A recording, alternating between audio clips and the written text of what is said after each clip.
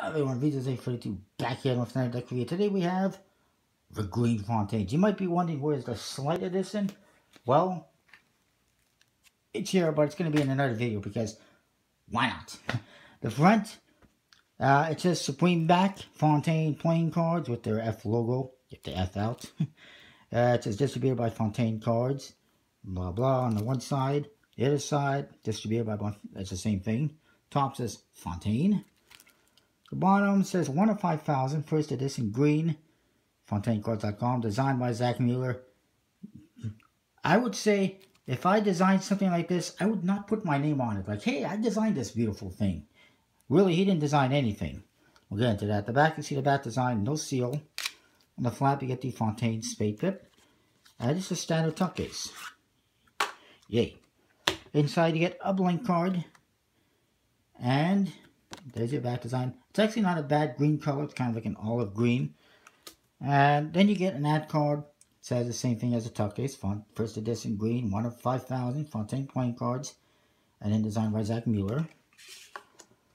And the back design, of course, very simple. The jokers, they say Fontaine with an F in the corner in green. And the other one, same thing. And the ace of spades, it says Fontaine in the green. And everything else is completely standard. Having a little bit of fun with this one. Anyways, yes, this cost me way too much money. It cost me like 50 bucks. I was not thrilled with that. But, you know what? I decided, screw it. I'm not going to let just the resellers have these decks or all these fleuristers, cardists. I decided, you know what? I'm going to have it too. I don't care. As long as I'm not paying hundreds of dollars for it. Now, I don't have the pink one. I don't really care for the pink one. Apparently, not too many people like that one. Not as many people like that one because it's still available here and there.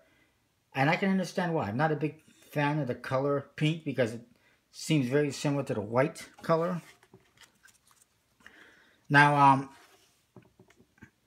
and I will say this much. You know, I'm critical about the design aspects of this deck because the F logo is just something that he was, you know, took off an Apple program. Fontaine, the name Fontaine, is not original. He stole that from somebody. I forgot who exactly, but somebody was telling me about that he basically took that name from something. And the whole idea, Supreme back and everything, is to kind of copy the Supreme brand. And my biggest criticism is the releases. The green Fontaines, by the time I got the email, went to the website, they were all extinct. They didn't exist. They were sold out. And the Slight Edition, the same thing. And there's 10,000 Slight Editions, and they were gone. And even worse, he released them at 2:45 a.m. Central Time, my time. So I didn't even know about it until the next morning when I got up. And they were long gone. They were sold out in minutes. It's ridiculous. And why? It's because all these greedy resellers are buying them by the brick. And they're buying bricks and bricks of them so they can resell on eBay for hundreds of dollars. Or 5, 10 times the price, whatever it is. Like, as you can see, 50 bucks for a $15 deck. And that's cheap compared to some of the other people that are selling it elsewhere on eBay, I'm sure. I mean, some people are asking for like $500 for a red Fontaine, the original one. Are you kidding me? $500? It's a freaking deck of cards. Not a very impressive one, by that matter. For that matter. Well, at least those ones were easier to get. Like, I would prefer almost if you just did Kickstarter. That way, at least people had an opportunity, a fair opportunity, to get them, as opposed to releasing them in the middle of the night at a time that's inconvenient to anyone outside of Asia. and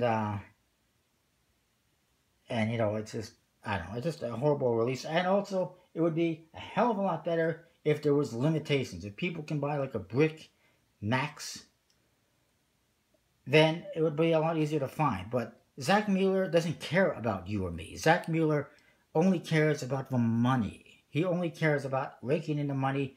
He doesn't care if he pisses people off. He doesn't care if he can get the deck or not. He's laughing all the way to the bank. So that is that. I'm spitting on it, apparently. Whoops. That's what I think of it. Ironically. No, not really. But I mean,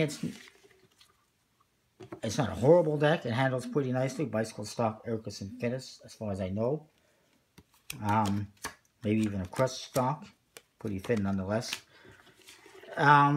It's just, I'm just not a huge fan of Zach Mueller or his artistic ability for playing card creation at least, and his sales tactics more than anything.